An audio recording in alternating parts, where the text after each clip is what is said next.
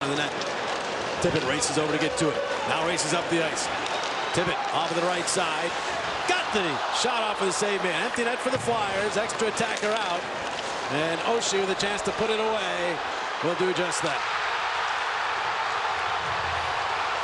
The other game has gone to overtime. Won't matter for the Flyers, but for the Capitals, that's a huge goal as they take a 2-1 lead, and they are 3 minutes away from a playoff berth.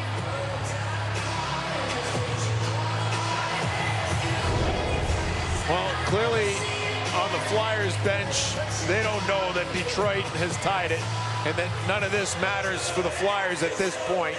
The only thing it matters for is Washington, and the Caps get a gift because the Flyers pull Ersson in a situation where they don't have to technically, and TJ Oshie is able to put it into the empty net to give the Caps the 1-goal lead with 3 minutes to go. Again, the Caps need a victory in any fashion to clinch. A win, and they are in. Yeah.